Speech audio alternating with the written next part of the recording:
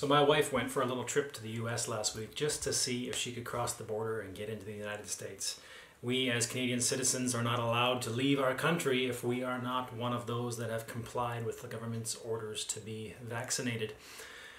And she was able to cross into the US without any trouble. They spent the day there, they had Cracker Barrel and they enjoyed their time, did some shopping. And then on the way back they didn't realize that they had to have a vaccine test, a COVID test to get back into the country. And so they were refused entry. They were told, go back to here and you might be able to get a test and then come back. They went back and they couldn't find any place that was open. Everything was closed and it was too late to get a test. So they thought they were going to throw themselves at the mercy of the border guard and just see, maybe he'll let us back in. My wife has a nursing toddler at home and she really wanted to be home. And so they went back to the border, and the security officer there, after being pulled into the side, yelled at them for not wearing masks in their own car and was yelling at them for not having gotten the test and all that kind of stuff. My wife replied and just told him, like, so there's no need for you to yell at us. We've done everything that we know to do. We didn't know about the test at this point, and it is what it is, right? But anyway, they were turned around. They had to stay the night in the U.S. They got their test in the morning, came back to the border, and they had a great security guard. He was very kind to them. He spoke very gently to them and comforted them quite a bit with how gentle and kind he was to them. So kind of restored their faith in humanity and in the law enforcement officers. But then today, now she's supposed to be quarantining here at home, which she has not been doing. We're not secretive about that. But she has been here when they call. She has to check in every so often. And it's very dangerous territory because they know she's not really complying. The police officer that came by today knows that she's not really complying. And yet we're pretending, in a sense, that we are. And I don't know if we're doing the right thing. Perhaps we should have just said, no, we will not take the test. No, we will not be quarantining. No, we will not, and then just take the fines, fight it in court, and do what we have to do. But having said that, we did this at this point, not knowing for sure how to go about it. Maybe next time we would do differently. However, the law enforcement officer, the police, came by today.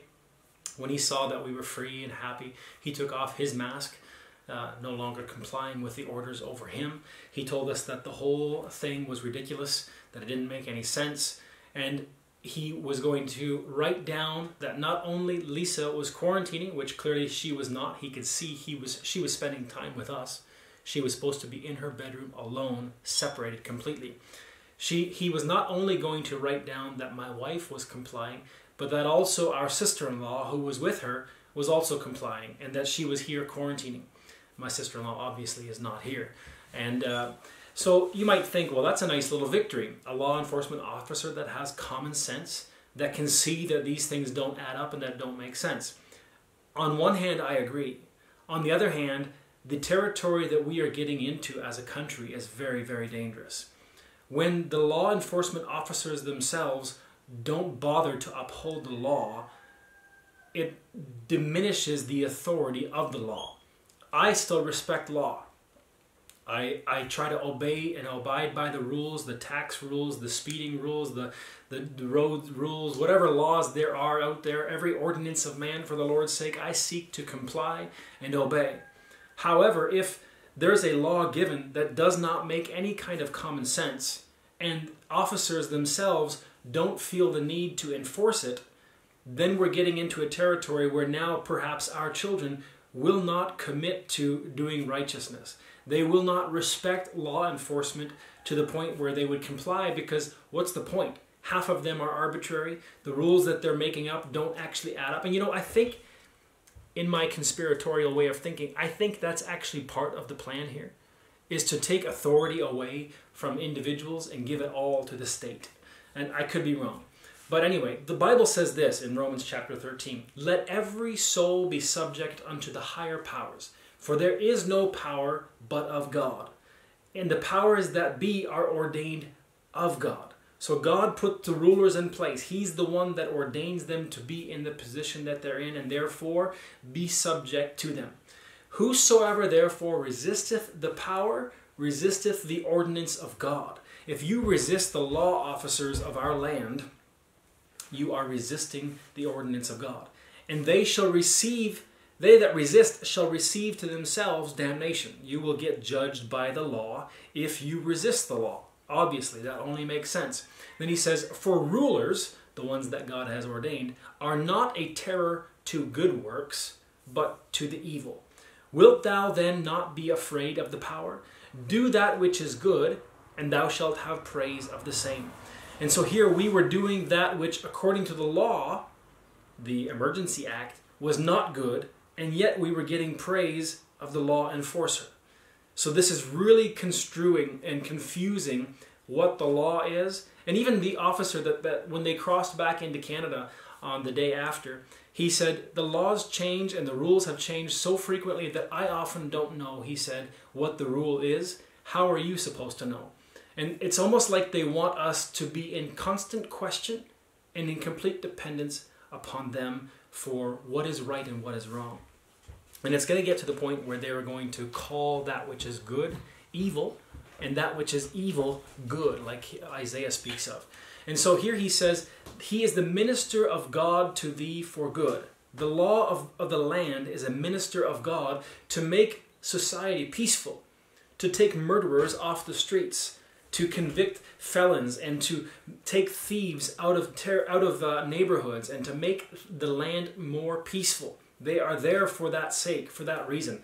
But if thou do that which is evil, be afraid. So if you're going to break the law, you should be afraid. He beareth not the sword in vain, for he is the minister of God, a revenger to execute wrath upon him that doeth evil. Wherefore ye must needs be subject, not only for wrath, but also for conscience sake. So don't just obey the government because they might put you in jail, but for your own conscience sake, obey the government. Listen to them as much as you possibly can. And yet, here we are in a place and in a time when the law is not resembling true law at all. The book of James says this, whosoever shall keep the whole law and yet offend in one point, he is guilty of all. For he that said, do not commit adultery, also said, do not kill. Now if thou commit no adultery, yet if thou kill, thou art become a transgressor of the law. So the way the law of God works is not like the law of the land. We need to implement this idea to our children so that they do not become confused as to what law really is. If we allow the way that the government is enforcing laws to become the status quo, the standard for which, by the way, we raise our children, it's going to be big trouble. Actually, as a side note, I would encourage you, if you're training your children, do not make many laws. Young moms, think about this. If you have 10, 15, 20 laws for your children, and you can't enforce but 4 or 5 of them, then just drop those 10 and enforce the 4 and 5. Don't make a bunch of rules that you can't uphold so that they break them and they feel like they can get away with it. Because then the ones that you are very clear on, all of a sudden become unclear as well. And people don't know, the kids don't know, should I obey it or shouldn't I? And that's what's going on now in this country. We've had parents that haven't trained their children well. We've had parents that allow their children to do things that they commanded them not to do. And now we have a society that's building towards this same idea. The government is saying something, the law enforcement officers, half of them are upholding it, half of them are not. The society is split in a way where we don't know whether we should obey or we shouldn't. We don't know if we should lie to the government or tell the truth. I think telling the truth is obviously always the better option. I think we're getting into a very dangerous territory. So I would encourage you this. Be very clear with the instructions to your children, and be very absolutely crystal clear for yourself and for your children that when the law of God says something, it is not arbitrary. God did not say, thou shalt not commit adultery because he just was wondering, I think maybe we'll make adultery bad. God could not have chosen for adultery to be good. He could not have chosen for love to be evil. This is getting kind of philosophical, and maybe it's besides the point. But God chose what is right and what is wrong. He made his laws based on who he is, not on some arbitrary idea like, I think we'll make stealing good. Like, he could not have done that. Stealing is harmful. It hurts people. So when God says, thou shalt not commit adultery, or he goes a step further and says, do not look upon a woman with lust in your heart. If you do, you've committed adultery already. That's not there because God just doesn't want you to enjoy the pleasure of looking at a woman. God, that's not there because God doesn't want you to enjoy the pleasures of your flesh. That's there not as a fence to keep you from pleasure and from liberty and freedom. It's there as a guardrail to protect you from death and from hell. So the laws of the land should be similar to the laws of God. If you break one, you've broken the whole thing. The only way to get across to eternity is by the law of God, would be to keep the whole thing. And you know, there's only ever been one man who kept the whole law of God. The law actually came in originally for the Jews. It says this in Romans chapter 5, verse 20. Moreover, the law entered. So here's a group of people living in the wilderness. They've never heard the law of God. The law entered, and it's been throughout human history since that point. We've been made aware of the law of God. The law entered that the offense might abound. So people were already doing that which was evil. So God points out to them what they were doing wrong by bringing in the law. So then it says, where sin abounded, grace did much more abound. So God is willing to forgive and let go and receive sinners to himself through the sacrifice of his Son. But if you are trusting in the law, you have to keep the whole law completely. And Jesus is the only man ever to have fulfilled the law of God. We are saved by works, just not our own works. You understand that? When the Bible says that we are saved by grace through faith, not of works, lest any man should boast, he's taking the boasting away from us, and he's giving all of the boasting to Jesus. Jesus did the works that are required for you and I to go to heaven. He's the only one ever that was able to swing from mortal to immortal, from this life here and now to eternity without breaking a single law of God. Imagine swinging over a deep cavern on a chain. If you break one link in that chain, you're going down into the hole. It doesn't matter if you broke one or if you broke 10. The whole chain is now useless. Jesus swung over the cavern. He made it to the other side, having kept every single law of God. And now the Bible says that we come to God inside of Jesus, in Jesus. We are baptized into the body of Jesus Christ. We are saved by the life of Christ. That as sin hath reigned unto death, even so might grace reign through righteousness unto eternal life by Jesus Christ our Lord. And that's Romans 5:21.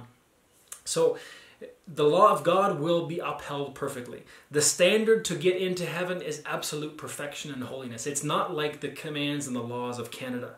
It's not confusing. It's not arbitrary. And it's not kind of loose or left to interpretation. It is very, very clear. If you break the law of God, you are guilty of breaking the whole thing, and the wages of sin is death.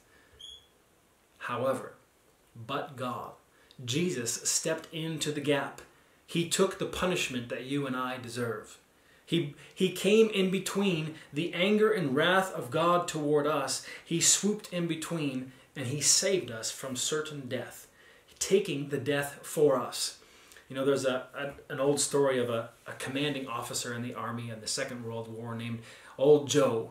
And he was a bit of an ornery man, kind of tough and mean to his privates and his people that were under his command. And yet one day, a young private, a young soldier who was in the army, he was there and he got caught in the crossfire, and he kind of got stunned perhaps, and maybe went a little bit like a deer in the headlights, didn't know what to do, and he was going to be killed for sure. And Joe, the old ornery, tough, commanding officer, he jumped in between the bullets and he saved the young private. Now that young private took the coat off of Joe, old Joe, and he wore that coat for the rest of the war and hung it up in his room when he got home, I would imagine. And now anytime he looks at that coat, he can see the only reason he's alive is because old Joe took the bullet for him. Joe jumped in between certain death, what this young man had deserved by his inaction, by not doing what he ought to be doing, not being alert. Joe stepped in between, and he took the bullet for this young ignorant man. You know, Jesus did something very similar to us. We were in the crosshairs of God. The wrath of God was upon us. All those that believe not and are not obeying the gospel are under the wrath of God. Every person who knows what is right and doesn't do it is under the wrath of God. And yet, just as the wrath of God is about to be released upon us, and it rightfully should be, Jesus steps in between. He goes to the cross. He takes your sin and mine, and he dies as if he were the sinner.